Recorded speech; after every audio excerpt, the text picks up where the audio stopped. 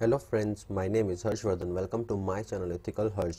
Friends, हम इस video में हम इनपुट, आउटपुट और एरर को रीडायरेक्शन कैसे किया जाता है वो सब सीखेंगे। तो redirection of input, output and error का लिनक्स सिस्टम पे क्यों होता है, उसका मतलब क्या रीज़न है, हम क्यों करते हैं, तो उसके बारे में सीखेंगे। तो उससे पहले गाइस हमें ये पता होना चाहिए कि हम यहाँ पे बात किसकी कर रहे हैं। यहाँ पे हम बात कर रहे हैं रीडायरेक्शन ऑफ इनपुट और आउटपुट एंड एरर। ये तीन चीज़ों की बात कर रहे हैं, मतलब कि ये तीन चीज़ों पे ही सारी रीडायरेक्शन लिनक्स पे होती है। अब ये तीन चीज़ों पे कैसे होती है, जैसे कि हमें पता है, पहले ये पता होना चाहिए हमें कि इनपुट क्या होता है। इनपुट मतलब कि वो डिवाइस जिससे आप इनपुट देते हैं, मतलब कि इनपुट किससे दे रहे हैं आप। लिनक्स पे तो कीबोर्ड से ही देंगे ना, जो भी हमारा कीबोर्ड होगा हम उससे ही तो कमांड टाइप करेंगे, वो इनपुट देंगे हम। और आउटपुट, आउटपुट हमें कहाँ मिलेगा, आउटपुट हमें मॉनिटर पे मिलेगा, जो मॉनिटर होगा उस पर तो हमें आउटपुट मिलेगा। हमने इनपुट कहाँ से दिया, कीबोर्ड से। कैसे, कमांड टाइप की, कोई भी कमांड टाइप की हमने इनपुट दे दिया अपना, हमें जो करवाना है, और मॉनिटर पे हमें आउटपुट मिली। और तीसरी चीज है एरर। एरर मतलब या तो आउटपुट सही होगी या उसमें एरर आएगा, तो एरर है, फिर वो चीज एरर आ गई। अगर जो भी होगा हमारा एरर, वही हमारा आउटपुट में, जैसे इनपुट हमने यहाँ पे दिया, यहाँ पे एग्जांपल है, आप देख सकते हैं ब्लॉक डायग्राम में, हमने कोई भी इनपुट दिया तो या तो उसका एक आउटपुट निकलेगा या एक एरर आएगा, दो चीजें होंगी। अब हम इसको ठीक से समझते हैं।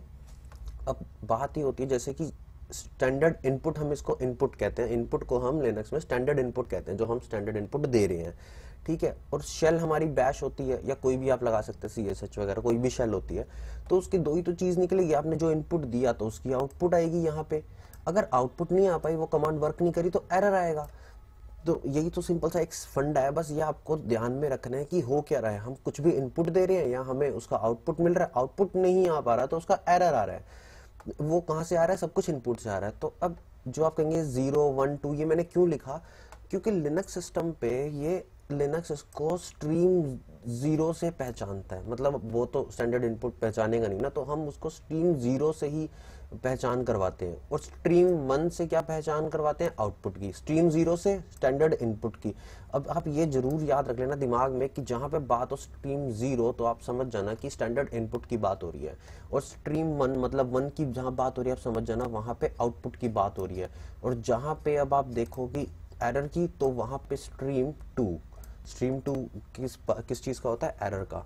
अब हम इसको रीडायरेक्ट करते क्यों है, ये तो आपको तभी पता चलेगा जब आगे की वीडियोस बनेंगी, क्योंकि उसमें जब आपको मैं समझाऊंगा, एक एक टॉपिक पे वीडियो बताऊंगा स्टैंडर्ड इनपुट पे, तो आपको पता चलेगा हाँ कमांड से हमें इनपुट से क्यों ऐसा करना होता है।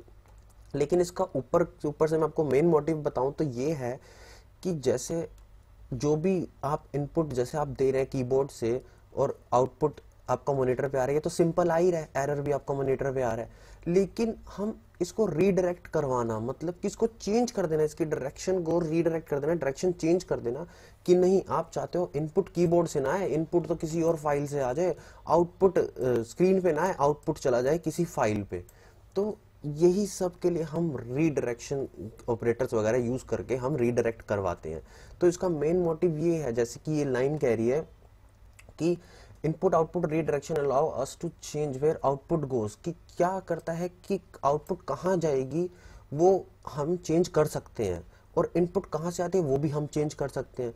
तो नॉर्मली क्या होता है कि मॉनिटर पे हमें आउटपुट मिलती है और इनपुट हमारे कीबोर्ड से आती है, तो हम रीडायरेक्शन से इसको बहुत इजीली हम चेंज कर सकते हैं।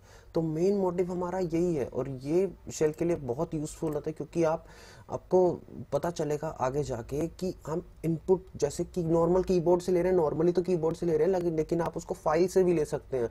जब आप टाइपिंग यूज करेंगे तो भी इसका बहुत यूज में आती है। ये रीडायरेक्शन तो बहुत ही ज्यादा यूजफुल चीज है, और ये बेसिक फंडा था रीडायरेक्शन का। मैं आपके लिए इस पे अलग वीडियो और इस पे अलग वीडियो बनाऊंगा। Thanks for watching my video. Please subscribe my channel for more videos and press bell icon button for new notification.